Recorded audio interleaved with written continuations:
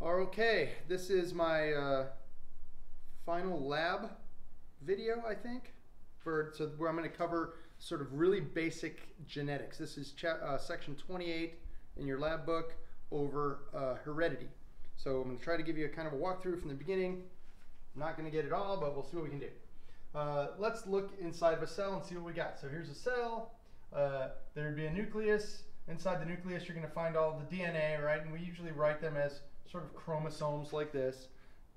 Now, as we know, that's not how they normally exist. Normally, they're single, one of these legs only, like a single unreplicated chromosome.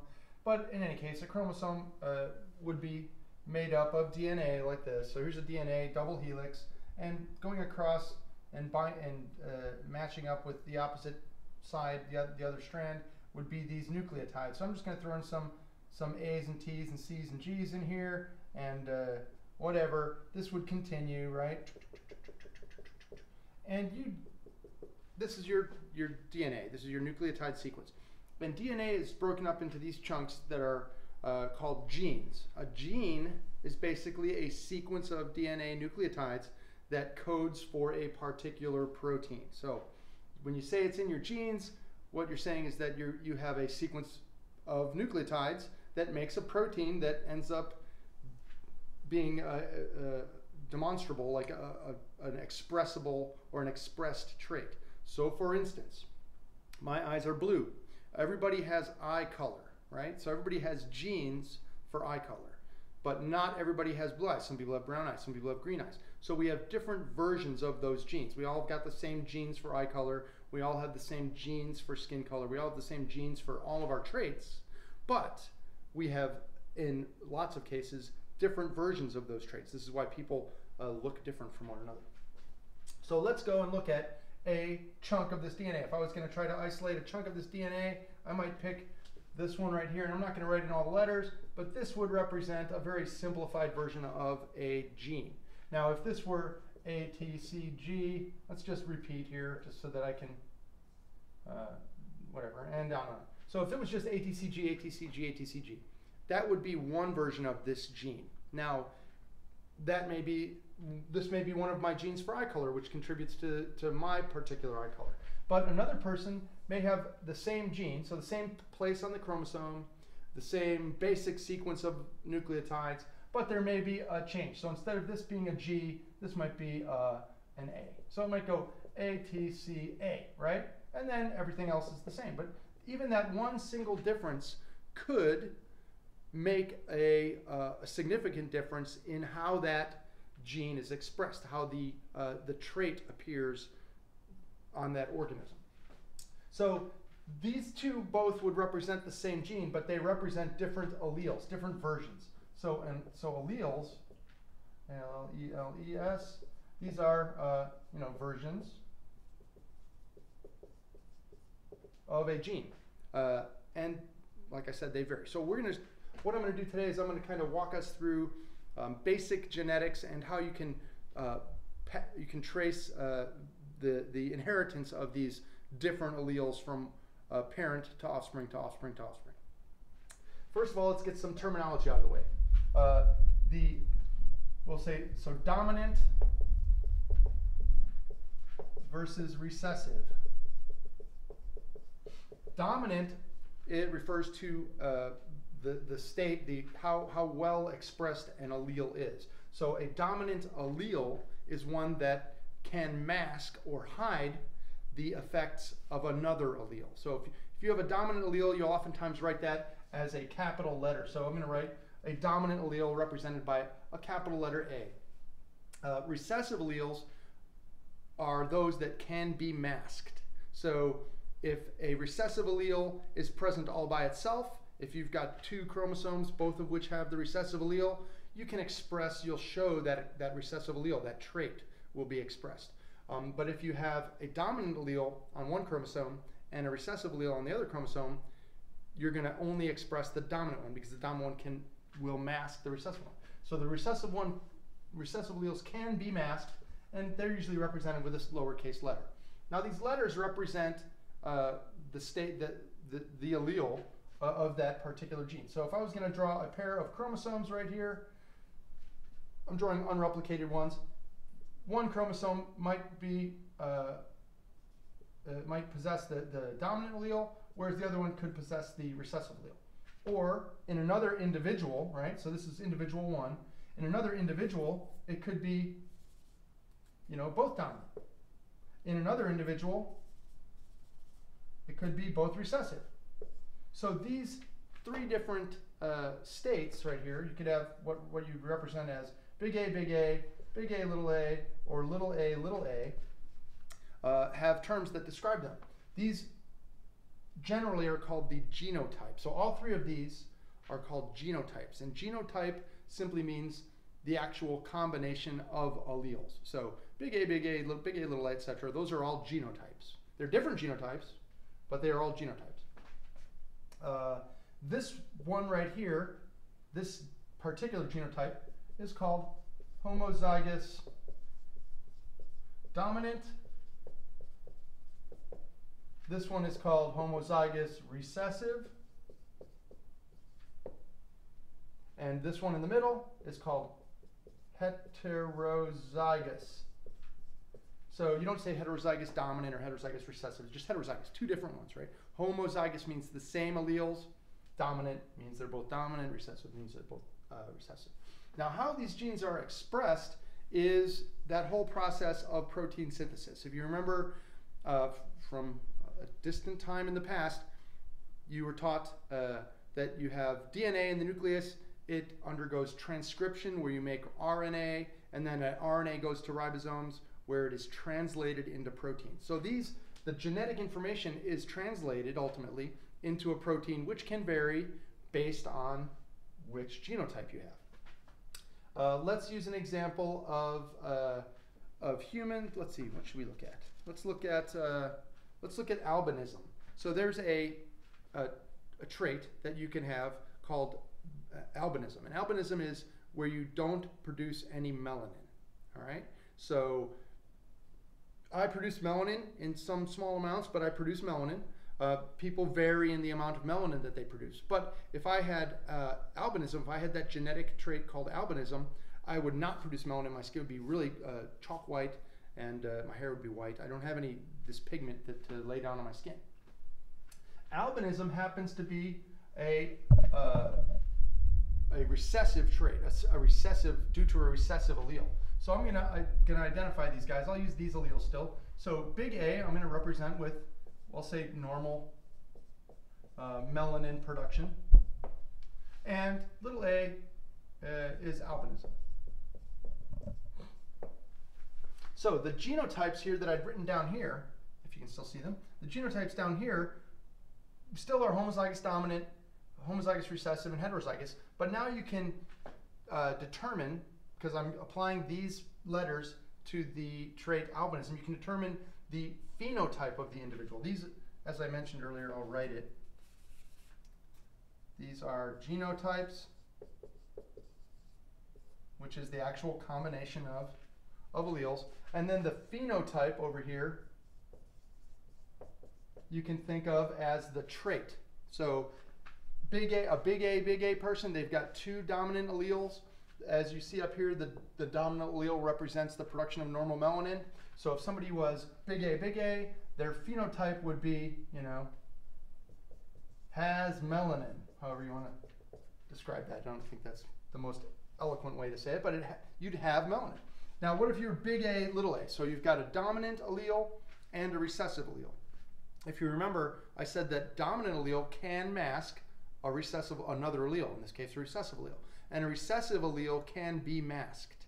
So if a person is big A, little a, if that's their genotype, the dominant allele masks or hides the recessive allele. So big A, little a in this case, this heterozygous state is the same. Has melanin. The only way you can express albinism is if you've got both of the recessive alleles. If your genotype is little a, then there's no dominant allele to mask them. Therefore, the recessive allele is expressed, and the phenotype of that individual would be albino. They have no ability to produce melanin. Now, let's look at some genetic crosses. Let's see how we can trace the paths that these alleles take from parent to offspring. And this is going to require just a little refresher on meiosis. So if you remember when the previous lecture when I talked about meiosis, you had prophase, metaphase, anaphase, telophase, 1 and 2. And in meiosis 1, you went from, say, having I'm only drawing 4 chromosomes. You're having 4 chromosomes to ultimately just having these guys split and go to opposite sides. So now we're going to have 2 cells with only 2 chromosomes. So we go from the diploid to the haploid state. Now, without getting into too much detail, if I was going to put the genes for albinism on these chromosomes, I would do something like this, where you have a big A, and it's actually on both legs, which is the confusing part. Big A, little a, little a. So this individual right here has the genotype of big A, little a. When this cell undergoes meiosis, you're going to either get the chromosome with the big A, and you remember there's another phase of meiosis where you break it down so that you end up with this, right? So you still only get 1 copy of that. You'd get either the chromosome with the big A, or because they separate, that's what happens when you go through meiosis 1, because one chromosome is going to go to one cell, the other chromosome is going to go to another cell. When they separate, you're going to get, you can either create, let's say if this was a sperm cell, you're either going to get a sperm cell with the big A, or you're going to produce, that one did kind of turn out to be a blockhead sperm cell. But you're going to produce multiple sperm cells, some with the big A and some with the little a, right? Half and half. So an individual that has the genotype big A, little a is going to produce half gametes that have the big A and half gametes that have the little a. So half of the gametes are going to contain the dominant allele for normal pigmentation of your skin. The other half are going to contain the little a, which codes for albinism. So let's look at a prospective reproductive event. We're not going to get a picture of the board at the end of this one because it's a work in progress. But you do have a pause button. So go back a little bit, pause, and take a screenshot. All right. That's a good idea. So let's look at an individual here that has that heterozygous trait. We're going to be dealing with albinism here. We've already established that one. So here's an individual that is heterozygous for the gene for the allele for albinism.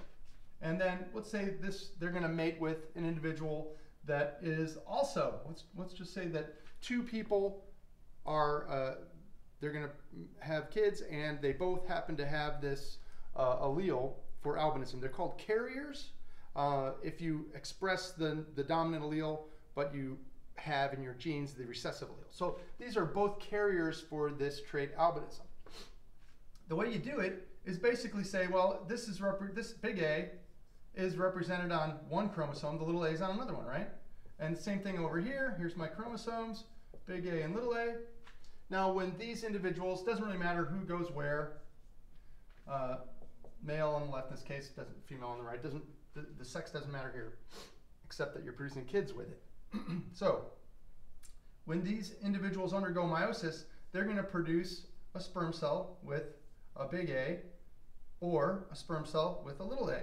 And this individual, this female, can produce, she only produces 1 oocyte every 28 days, but that thing has a 50% chance of being a big A oocyte or being a little a oocyte. So we can represent them both here at the same time. So you're either going to produce a big A or a little a gamete.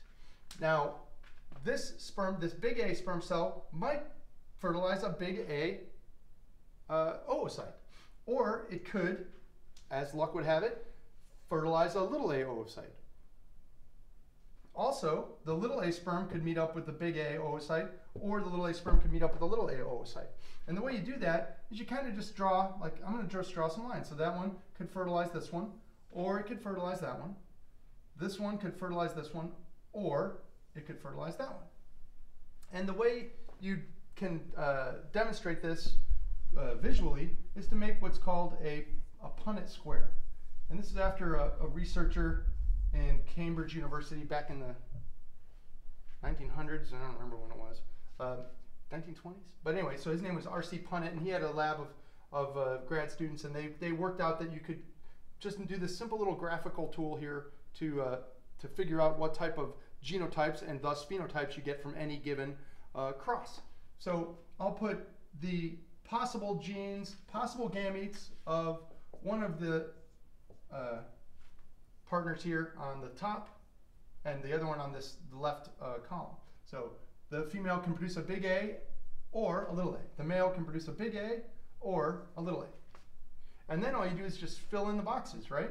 So big A, big A, big A, little a, big A, little a, little a, little a. You might say, why did I put the big A first instead of little a, big A? You know, because it doesn't matter, first of all.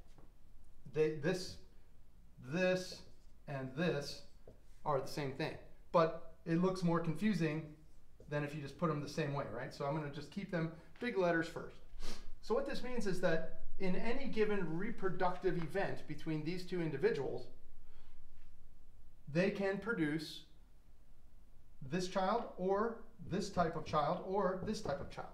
And these boxes represent the likelihood of each of those genotypes being produced. So there's four total boxes. You don't have 4 kids at a time, but you do. I'm off camera for a sec. Just keep rolling. Got the schniffles. This makes for really riveting cinematography.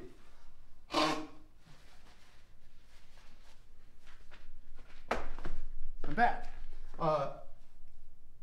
You've got 1 out of 4 chance of producing a big A person, right? So you have a 1/4 chance of producing a big A. You've got 2 out of 4, or half a chance, I'll write 2 out of 4, are big A, little a, and 1 out of 4 chance of producing a little a. So you could call this ratio 1 to 2 to 1, or you could say there's a 25% chance of producing a big A offspring, a 50% chance of producing a big A, little a offspring, and a 25% chance of producing a little a offspring. So in this mating between these two heterozygous individuals, we have a genotypic ratio. So the actual genotypes, right? The actual combination. A genotypic ratio of 1 to 2 to 1. And you'd have to tell me what they are. You'd have to say 1 big A to 2 big A little a's to 1 little a, right? But we also want to know what the phenotypic, the expected, I should say, phenotypic ratio of those offspring is as well. So the phenotypic ratio is how those genotypes are expressed. This individual obviously is going to have normal melanin. These two individuals, these two heterozygous individuals, have the dominant allele present, so it masks the recessive allele. So both of these individuals also show normal skin pigmentation. This 4th individual right here is the only one that will exhibit albinism. So if I was going to talk about a phenotypic ratio, is this on screen?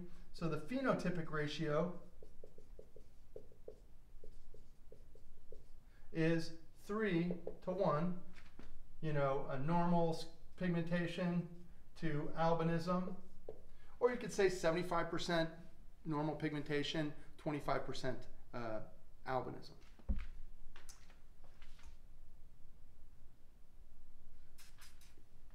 There's in your book, you'll see that there's several terms that were already covered, right? So I'm not going to go into them again. But synapsis, crossing over were discussed. Haploid and diploid were discussed. All I'm going to give you guys today is this, basically. So I'm just going to give you this basic, what they call basic Mendelian inheritance. So it's dealing with the first, you've got 46 chromosomes in 23 pairs, right? So you've got pair 1, pair 2, pair 3, yada, yada, yada, until you get down to the last pair, which are called your sex chromosomes.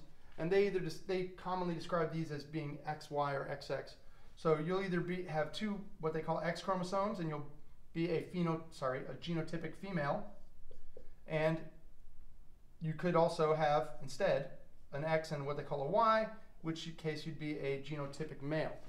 I'm not going to deal with those chromosomes today. We will get it in lecture from me. All I'm going to deal with are these guys. And so these last pair, this 23rd pair, are called your sex chromosomes. These first 22 pairs are called autosomes. So autosomal inheritance involves traits that are found on these first 22 pairs.